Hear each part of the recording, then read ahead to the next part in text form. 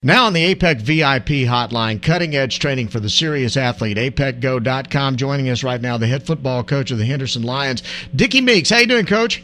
I'm doing good, Bryan. Coach, congratulations. 64-35 over Salina this past weekend, and your ground game just chewed it up. Tell me about the ball game. Well, you know, the game was a whole lot closer than the final score ended, but Bryan, we got a couple touchdowns there late on some mistakes they made, but we were able to move the ball on the ground, and I think that was the biggest difference in the game.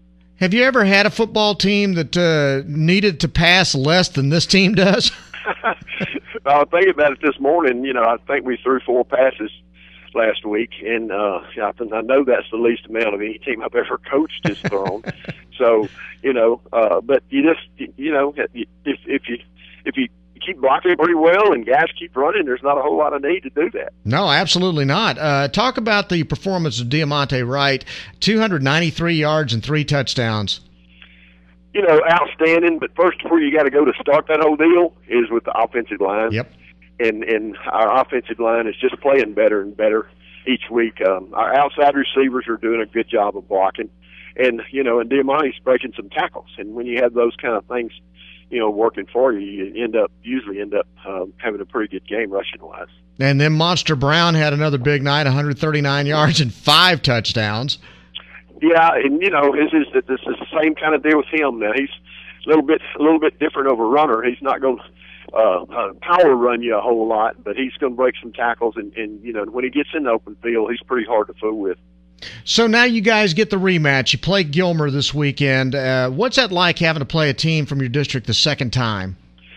Well, the great thing about it is it means you got to the regional finals. And I've never had to do it before, so never played one from my own district.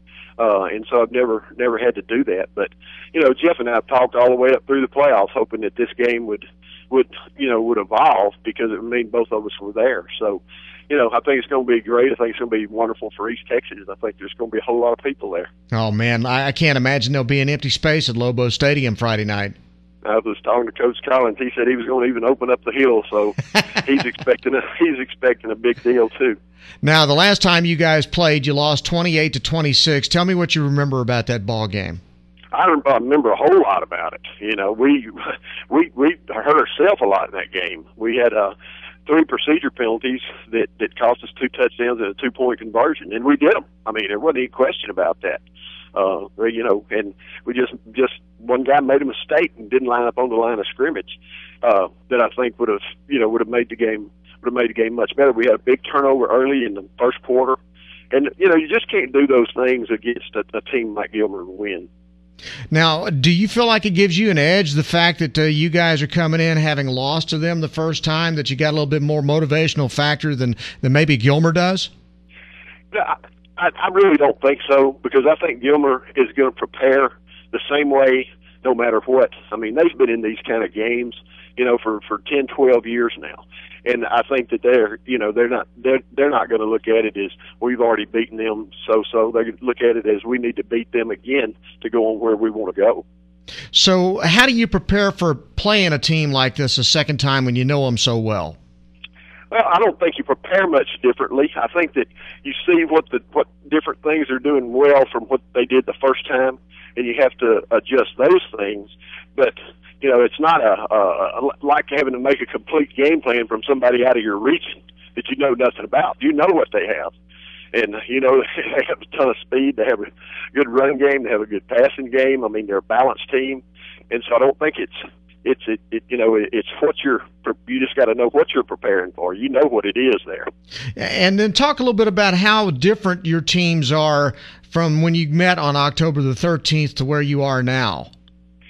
Well, I think we are a lot different than the way we started the game. That was the first game that we moved Patrick Brown to the quarterback position. We had played him there, just a little bit in some Wildcat, and I think we're improved from that time by doing that.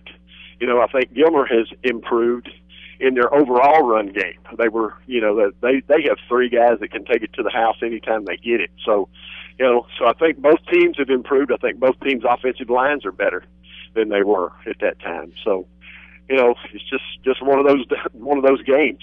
It's going to be a great ball game. And then talk about the fact that here you are playing Gilmer in the quarterfinals. Kilgore's still alive in Division I. Your district is just ridiculous. It is, and we've said that ever since it was aligned last year. You lose a great team like Carthage out of it, and you bring a great team like Kilgore and even Bullard. I feel for those guys a little, because I think that any other district in this area, they would have been first or second in the playoffs. So, the district itself is strong. You had a defending state champion in the district, and it just shows. It really shows the strength of the total district. It really does. Well, you've had teams now that have gone this far before. So how do you compare this team with those? I mean, do you get a feeling that this team compares with one of your state championship teams? Well, it compares some on paper, because our 89 team had lost 4 games when we went in, but we had lost 4 games by about a total of 8 points. We had lost 3 of these games by 7 points. So, it kind of compares there. We were a predominantly running team at that time, and, right now we're running the ball, a little better. But personnel is personnel, and, it's kind of hard to compare that. So. Sure. But you have a feeling about this team? What is it that makes this team special? Well, I really think the senior class has been through a whole lot. They lost one of their best athletes and players and friends in the 10th grade in a vehicle accident. We've got some kids that kind of pulled together with some grandfathers and fathers passing away this year, and I think they're just playing together really well. There's some talented kids out there, but I just think they're playing together really good. What do you think's key to the victory on Friday night? We can't turn the ball over. I'm going to give you the coach talk and then give you what I think is one of the other keys. Okay. We can't turn the ball over, and we can't get penalties. And then we have to continue to be able to run the ball.